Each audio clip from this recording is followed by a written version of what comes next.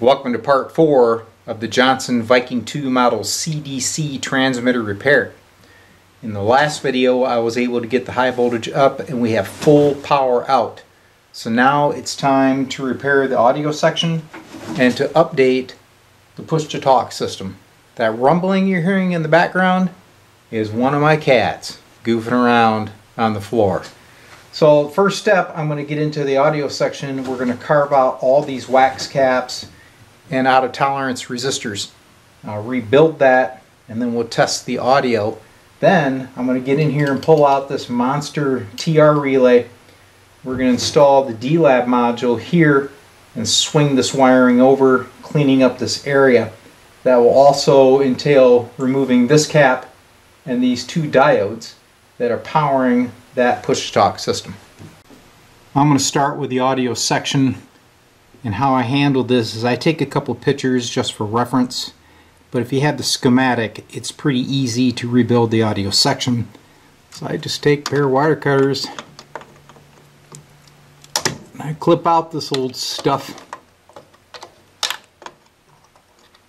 I don't worry too much about where it was at. It's all got to come out. All these wax caps are bad news.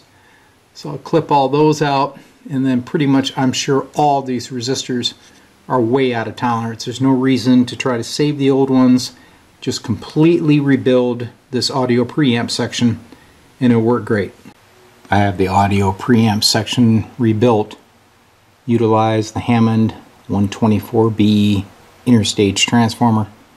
The microphone is not connected at this time, but I'm going to power the transmitter and verify the audio section is operational.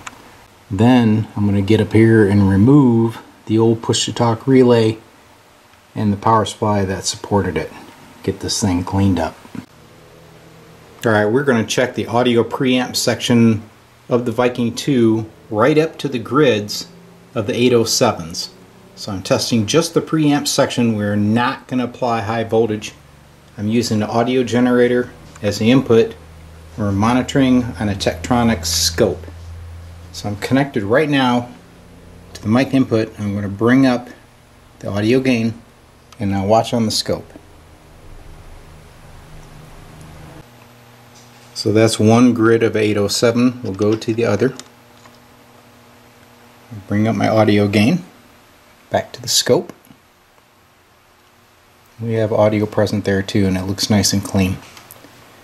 When you're testing this section, you do not have to do anything but turn on your film at voltage, because that brings up the 350 volt DC that powers the preamp section.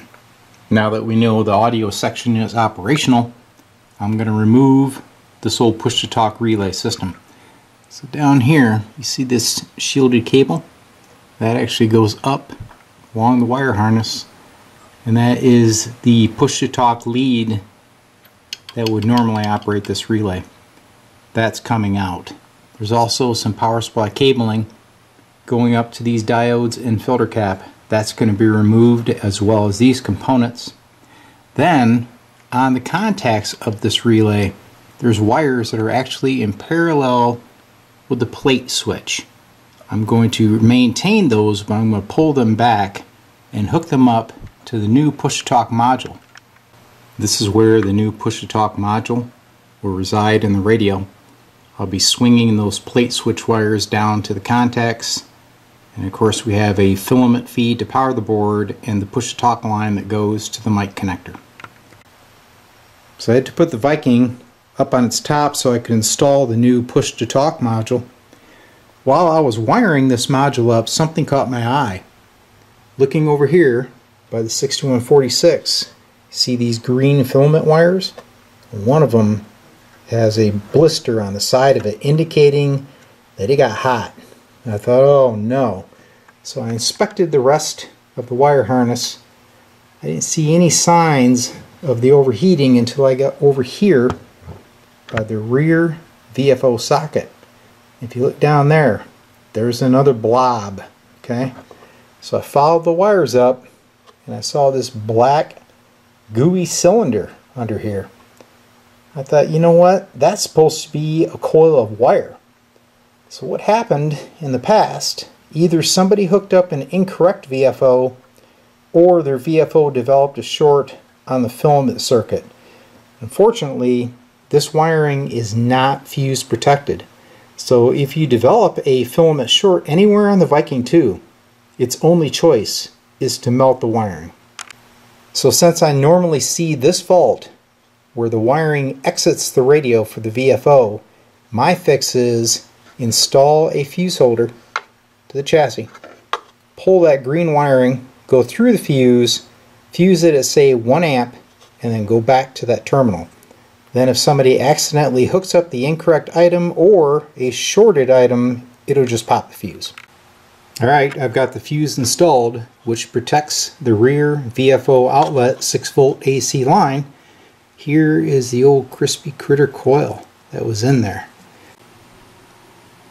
Well, here in a few moments we're going to be testing the audio on the Johnson Viking 2 CDC. I ended up swapping out that Hammond 124B with an actual SNC interstage transformer, but this one came out of a Valiant. So it's going to be very interesting to see what it sounds like. You see my nifty little C-clamp here. What I did is temporarily connected a 2-pin mic jack because I do not have the front panel, so I had to have some way to support it. I've got a Kenwood R2000 waiting over here on the sideline, and we're going to listen to the Viking. Alright, here we go. Open chassis test of the Johnson Viking 2. I'm connected to a Palstar dummy load. We still have the meter mounted remotely, and I'm monitoring modulation. So I'm keying it up, and we're going to bring up the R2000, listen to the audio. Alright, here's the Viking 2 monitoring on an R2000. I'm getting some feedback because I'm pretty close to the receiver, but she has plenty of modulation. Alright, since we are testing open chassis, there will be some noise that can be induced into the receiver, but this is a pretty good indication that the audio is working. Hello, LO12 and 6TLU. Testing the Johnson Viking 2 after repair. Alright, so now I'm going to turn down the audio on the receiver. And if you watch the modulation meter, all kinds of forward modulation. Look at that wattage. So she's talking. Alright, so that's a wrap on the Johnson Viking 2 CDC transmitter repair. What I have left to do is clean the chassis, clean controls and loop them, get the front panel reinstalled, and put her on the air and get some live reports. If you have a Johnson Viking 2 and you either have a problem with it and you need help, or if you want one repaired, contact me. I'd be glad to take it on.